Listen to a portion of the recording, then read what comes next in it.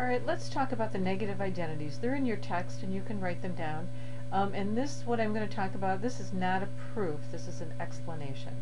So let's start with an example. So we have the cosine of pi over 3, and from your unit circle you can see that that's 1/2. Okay, and then let's compare that to the cosine of negative pi over 3. And remember, this is just going in the opposite direction. So that down here is the same as 5 pi over 3 on your unit circle.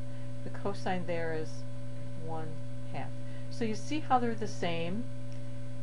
So I can surmise that the cosine of an arc is the same as the cosine of the same arc in the negative direction.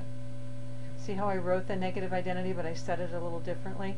I said the cosine of an arc, right here, is the same as the cosine of the same arc in the negative direction, because they're the same. Let's do another example. Let's do sine. So the sine of pi over 3 is square root of 2 over 2.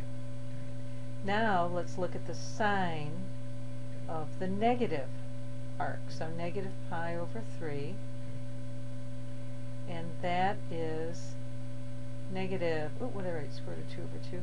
That should be negative square root of 3 over 2. I think I said negative square root of 3, but I wrote 2, so let me erase that.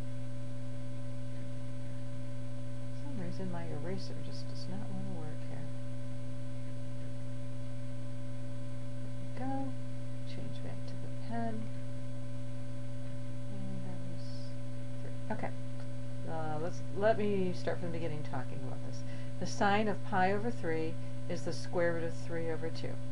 The sine of negative pi over 3, well, if you look at your unit circle, that is negative square root of 3 over 2.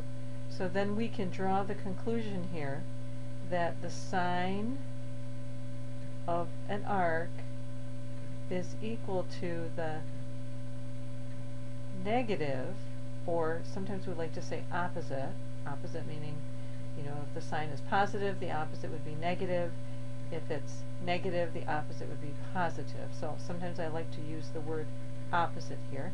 Let's start again. The sine of an arc is equal to the opposite of the sine of the same arc in the negative direction.